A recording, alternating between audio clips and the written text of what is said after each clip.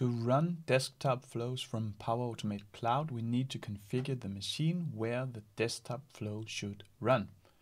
We go to Power Automate Cloud, and here I search for Run a Flow built with Power Automate for desktop. I choose that. We need to fill in the machine or machine group, domain and username, and passwords. And these are all things that we need to find on the machine where we want the desktop flow to run. So I go to the machine where the desktop flow should run. Here it's a virtual machine, but it could be a desktop, it could be a server, anything you want your desktop flows to run on, you will install this. What you do on that machine is you go to a browser, you type in google.com, and then we search for Power Automate Desktop Install and click Enter. Pick the second link. Actually, it's the first link after the sponsored content that is here, Install Power Automate. We click that. Scroll a little bit down, and under Install Power Automate using the MSI installer, choose Download the Power Automate installer. That will download the installer. You can see it up here in the right corner. We will wait a bit until it finishes. Once it's finished, we run this executable, and that will set up Power Automate Desktop. Here it is. I press Open File. It will take like 20 to 30 seconds, so don't worry about this is stalling. The installation will start eventually. I'll fast forward here. And there it started while I drank my cup of tea. Here I just press Next. And we need to talk about what we need to install. You don't need to install the Power Automate for desktop. And that is, if you want to build your flows on these machines, you should install it. But since we only want to run the flow here, we don't need to install this. What you need to install is the Machine Runtime app to connect to the Power Automate Cloud portal. This is the application that lets us connect your cloud with your desktop flows. In case you don't see it, that is because you have a Windows Home Edition. You need to update to the Windows Pro.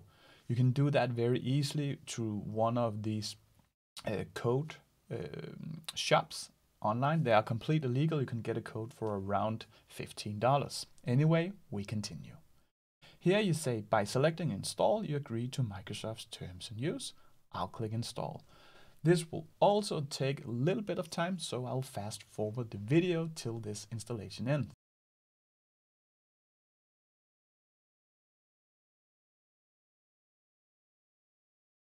That's it. We have installed the machine runtime. In case you want to do browser automation on this machine, you should enable the extensions for Microsoft Edge. And if you want Chrome, you need to install Chrome and enable those ones as well. We are not going to use the browser extensions for this exercise, so I can just click Launch App here. And in a few seconds, you will see that our machine is connected. We just need to log in, and that will be it. Here it is. It says getting machine ready. And here I need to pick an environment to register this machine to. I can click this drop down, and since I only have an Anders Jensen default environment on this account, I'll just connect to the Anders Jensen default. And here again, it will take a couple of seconds, maybe 20. And while we are waiting for that, now we can see that we are connected. We can see that this machine is called Anders Demo VM. That is just the name of this machine. In the environment Anders Jensen default. That's great. One thing that we need to do on this machine, let me close the browser here. So I have this one open. I again go to the start menu. Here I press CMD for command prompt. I press enter. Now you type in who am I, and this will get us the domain and username. And these are things that I chose when I set up this virtual machine. If you have a desktop machine, you probably chose another domain and username. So here I just copy this. What you do is mark it, Control C. Now we're done here on this virtual machine. So I can close down the command prompt again and let me minimize this. We are going to come back to our machine a little bit later because we want to test that this works. But what I can do now is that I can, here we can see the desktop flows. We need a machine. We cannot find it since we just created it, but I can press refresh here and that will get us the machine that we just created. So I pick that one, the domain and username. Delete what's already there. Press Ctrl V, that was the thing that we just copied. Then we need a password. This is the password, the Windows password of that machine. I'll type in mine, and I actually think I will just copy paste it. I have it somewhere on my other screen. That is here. I just passed it in, and then we will create it. Now we are, this is my password saver. Now we are connected. So let's test the connection. Let's talk about the settings, what we need to pay close attention to. First of all, we need a desktop flow. Let's build a really simple one that can test that we have the connection from cloud to desktop and from desktop to cloud. So I go to my Power Automate desktop, and this is on my developer machine, which is this machine that we're working at right now. Here I take new flow. Let's call this flow capital, and I'll click create. We'll create a really simple flow with only, and let me drag it in from the other screen. It opened over there. This is a really simple flow with just one action, but we have some input and output variables, which we can use to test that there's two-way communication. So what you want to do is to go over to the right to variables, click this plus. We will have an input and an output variable. So the input variable, we will say country. This is a variable that will come from cloud and go into our desktop flow. And that will be a country. And I also call the external name country. So the variable name is called country here in Power Automate desktop. And in cloud, we also call it country, but you could have different names for those. We will not give it a default value, and the data type will be text. I'll click save. Let's also create an output variable that will be the variable that we send from desktop up to cloud. And here I click the plus, say output, and let's just call this answer.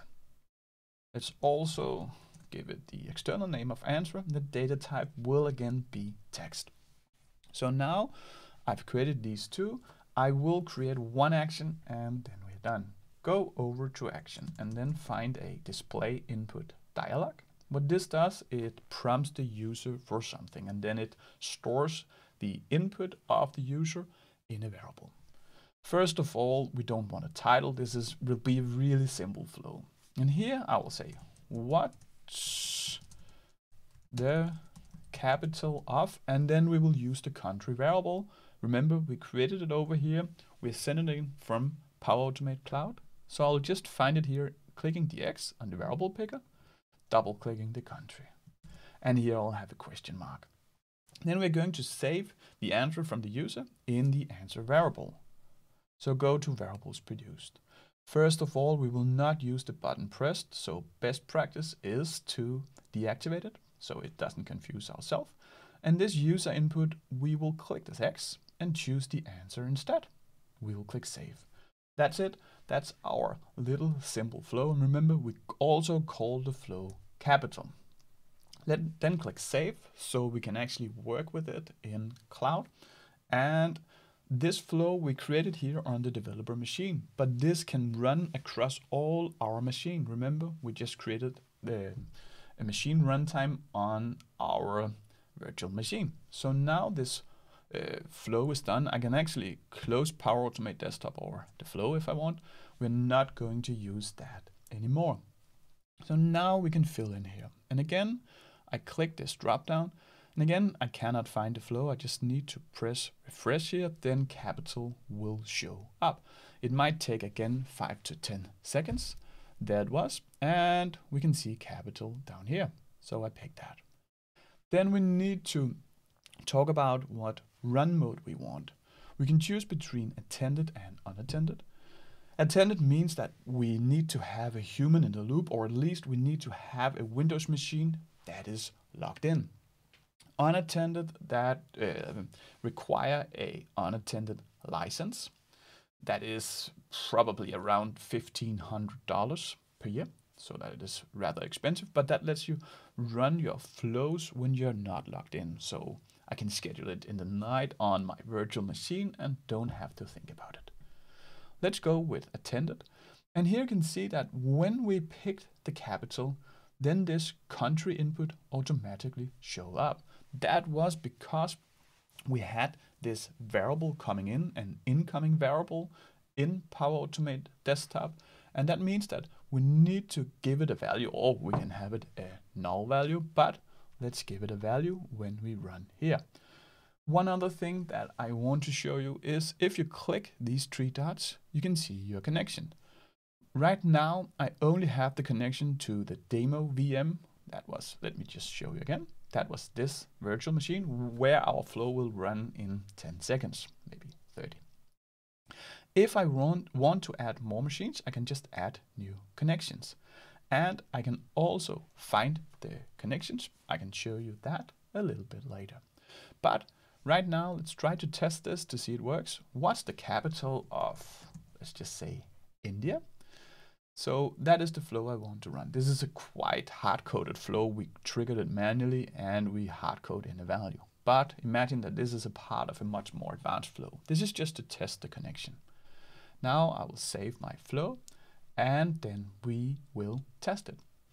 So we're saving here, we're testing. I'll just manually test the flow. I'll click test. And here you will see that we are already signed into desktop flows.